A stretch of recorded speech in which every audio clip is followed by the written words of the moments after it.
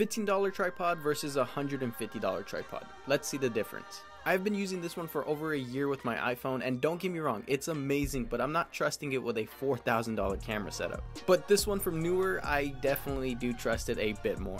It's built like a tank with so many ways to position a camera, and this video isn't sponsored or paid for. I bought this with my own money, but this thing has saved me so much time. And that's because it has a quick release mount, which actually makes the camera feel better to hold for those moving shots, which is another plus.